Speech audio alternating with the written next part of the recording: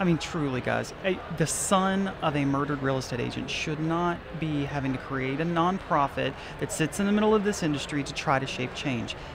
However, there's so much power in a story, and I think it goes to show the power of one voice. Not that I'm anyone, because Lord, I mean, she was little old me from Arkansas, but so be it. This is where I am, and yeah, I'm gonna keep pushing forward.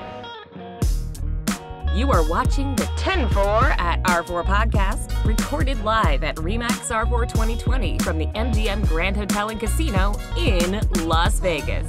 In this episode, we discuss Agent Safety with Carl Carter of Beverly Carter Foundation from Little Rock, Arkansas. Now, here are your hosts, Jesse Peters and Michael Thorne. Welcome to the 10-4 at R4 podcast. I am Michael Thorne of RE/MAX Lifestyles Realty in Langley, BC. And once again in the co-host chair, Jesse Peters from Winnipeg, Manitoba, and of RE/MAX Executives. Welcome back, Michael Thorne. Loving Podcast Central right here at the RE/MAX R4 2020 convention. Exactly. People listening to this will get this probably weeks and months after it's recorded, but we are the start of day number 2 at RE/MAX R4 2020, and we start off the day with an amazing guest, Carl Carter, who in the intro only had the ability to say Beverly Carter Foundation, but is also a RE/MAX agent. Where are you a RE/MAX agent at, Carl? RE/MAX Elite in Little Rock, Arkansas. Amazing. Now, it's a 10-minute podcast, Carl. We could probably do a 4-hour podcast with you and not get through what we need to get through, but we need to dive right into it. Why have you become one of the voices in our industry, perhaps the voice in our industry when it comes to agent safety? Well, tragically, unfortunately, my sweet mom, Beverly Carter, was an agent in the Little Rock, Arkansas area, and a little over 5 years ago, she was targeted by 2 very bad people, and they deceived her into believing that they were truly interested in purchasing property, and they lured her to show them a property. And while my sweet mom was there, and while she was seeking to serve them and do this great work that we all do, she was tragically kidnapped, and with the intention to hold her for ransom. And when that didn't go as they thought that it would, they decided to end my mom's life. And so I find myself here, trying to make sense, trying to make some good come out of such a horrible thing, a position none of us should be in, a cause that it's a shame that we have to think about, but I am very passionate about it. And it's, something I'll just add is a lot of people that I've spoken with, they know what happened to my mom, and so they feel comfortable with me, and I feel so blessed that they have a comfortability to say, hey, Carl, I'm so sorry about your mom. May I share a way that I've been victimized while I've been doing this work? And that could be anything from, the prescription drugs came up missing during an open house, all the way up to I've had multiple agents tell me that they were raped while showing property. And so there's such a responsibility, I feel, to help people in a positive, inspiring way, hopefully, and try to drive change. So. And you've done that with remarkable grace. Certainly, if anyone listening happens to be at a conference where you're speaking, or seen your stuff in RE/MAX University and all the other stuff that you've done and put out, you are. It's amazing. We said this time before, but like someone like Bruce Johnson, there's something special about having you come out of this tragedy to help all of us agents. And one of the things I want to touch on right at the beginning is you're doing this podcast with 2 guys in their 40s, but this is more than a female issue in our industry, and I think some of the men in this industry can get a little cavalier. I think in the past year, we've seen a number of stories involving men. Absolutely, and it is something that, and I will admit, it's even easy for me in with the view that I have and the heightened awareness that I have. It's very easy because we are an industry that's dominated by these lovely ladies, and I hear stories, time and time again about, these ladies, and it's, they've been put in situations where, there's been some creep, that there's some sort of assault or stalking, but you're absolutely right. We do get cavalier, and it's kind of seen as a sign of weakness. Even if as you're walking to your car, that you don't look over your shoulder just because you want to, look tough. And it's an alarming trend. It really is. So two questions. From the agent perspective, what do you see as 2 or 3 things an agent can be doing? And then on the complete opposite side of it, what would you like, or what can the industry from a higher level be doing to not only bring awareness, but actions that can be taken to improve safety? So one thing that's tough about the safety conversation, and I will admit, before this happened to my mom, and I would hear that my company was offering safety class, it's like, oh, grown, I get it. This is very anecdotal. These are things I learned as a child. But what we find is that we're good, hardworking people, and we get complacent, and we start making decisions based upon the character that we represent, not necessarily being mindful of those that walk among us. So I always go back to my mom's story. My mom, they targeted her because they perceived her as rich. They had this elaborate scheme to deceive her.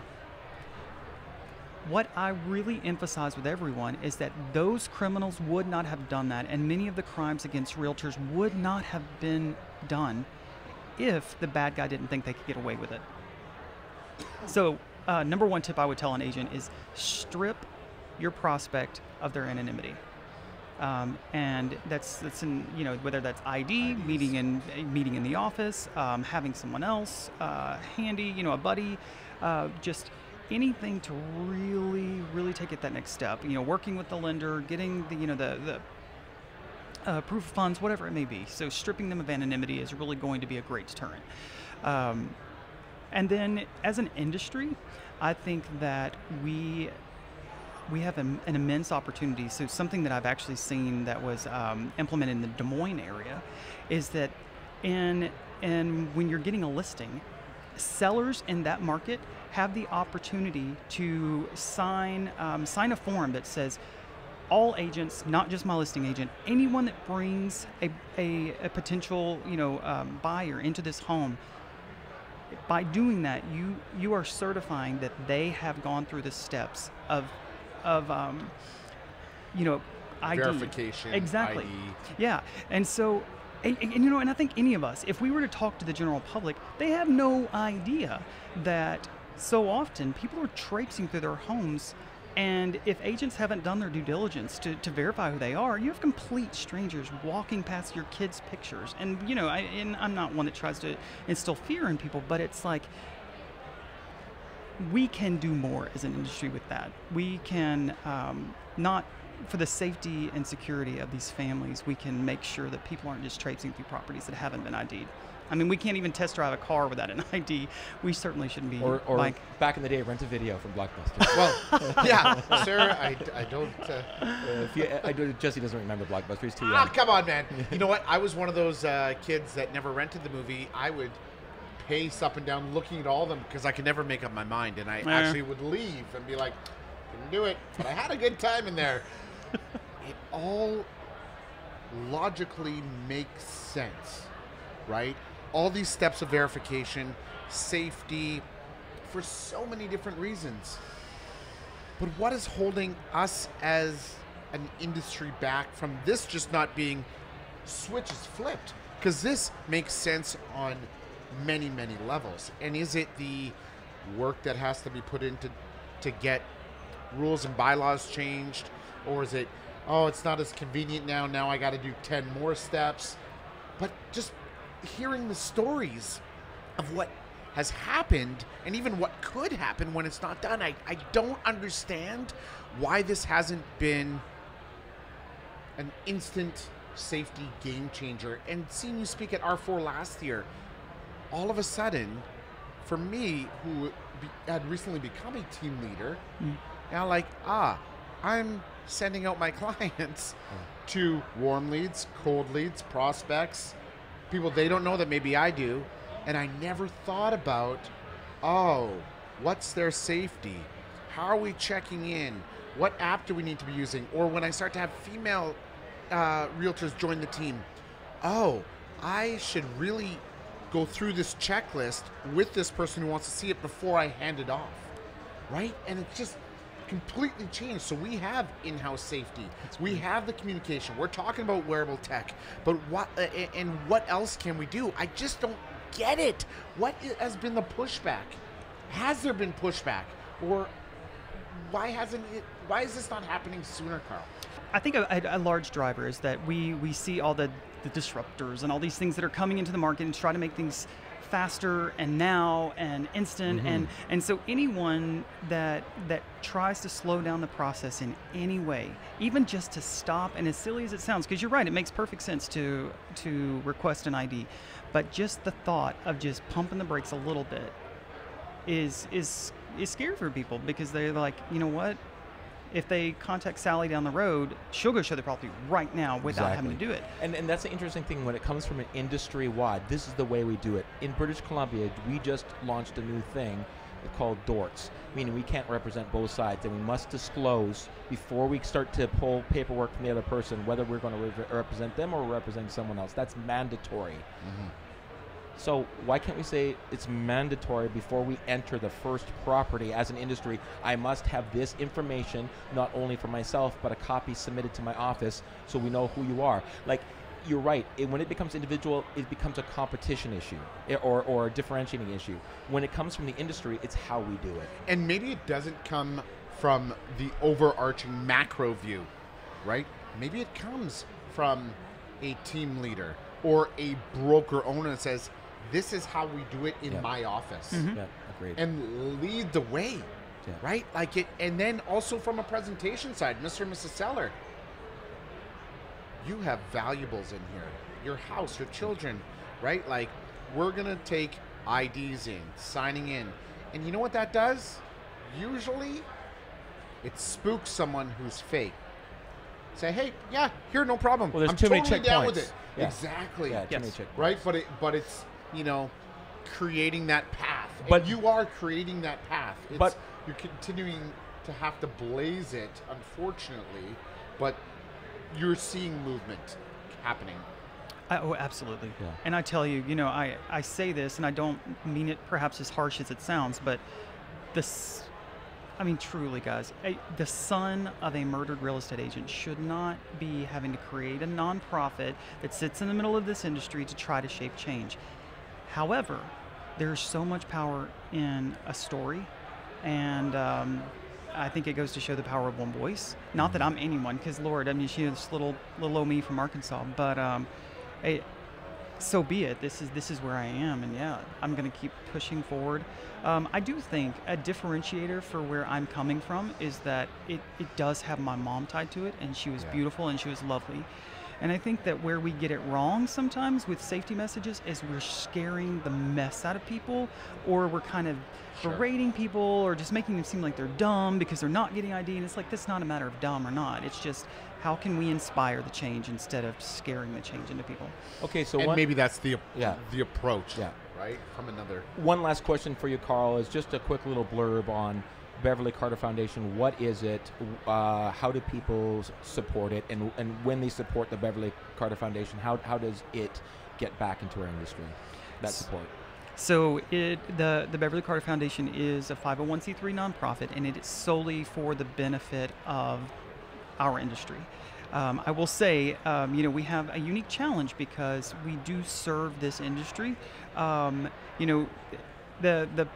general public, when they think about charities to support, and they're like, okay, so I'm gonna, support a charity that helps the safety of these people that are just one slight step above a used car salesman.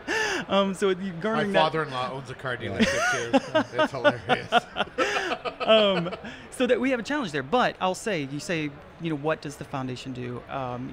Last year in 2019, we did 50 instructor-led classes in 26 of the states and 2 of the Canadian provinces.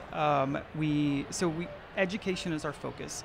From the classes to the webinars. I will talk about this anytime I get the chance. So I participate in a lot of different educational activities, and then also we do have an advocacy arm, and so I do push for.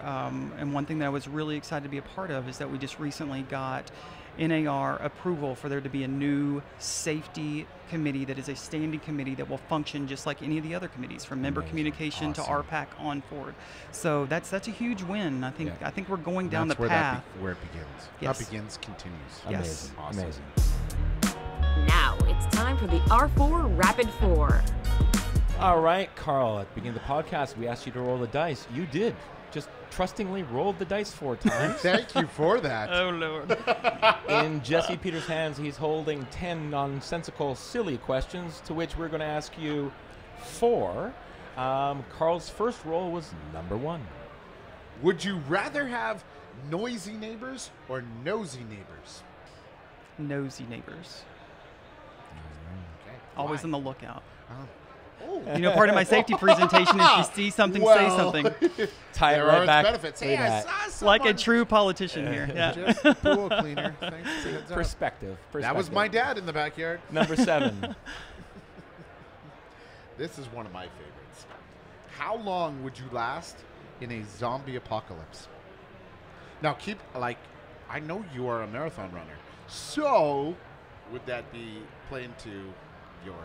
Yeah, I think I would be alive a lot longer than you guys would. Correct. What? Correct answer. That is absolutely the correct answer. I'm going to try entertaining them here. Hey, follow me. Helping you get out of here. Yeah, there's nothing in the Jesse Peters social savvy brand that's going to help you in the zombie Good apocalypse. Lord, no. Number 6. How many chickens would it take to kill an elephant? At least 6,000. Oh, yeah. How big are those 6,000 chickens? or more. And at that point, I think the elephant random. might just give up. You're like, Yeah. I am so annoyed and done with this. Last question. just die. Number 9. In those first few seconds, are you hoping it's Ice Ice Baby or Under Pressure? Oh, always Ice Ice Baby. There we are. Amazing. And that brings us to the end of this episode of the 10 Forward R4 podcast with our guest, Carl Carter. Thanks for joining us. My co-host is the enthusiastic, Incredibly. Jesse Peters. And I'm Michael Thorne. We'll see you in the next one. Over and out. That's this week's episode of the 10-4 at R4 podcast with your hosts Jesse Peters and Michael Thorne. Don't forget to join us next week for another episode. Thank you for watching.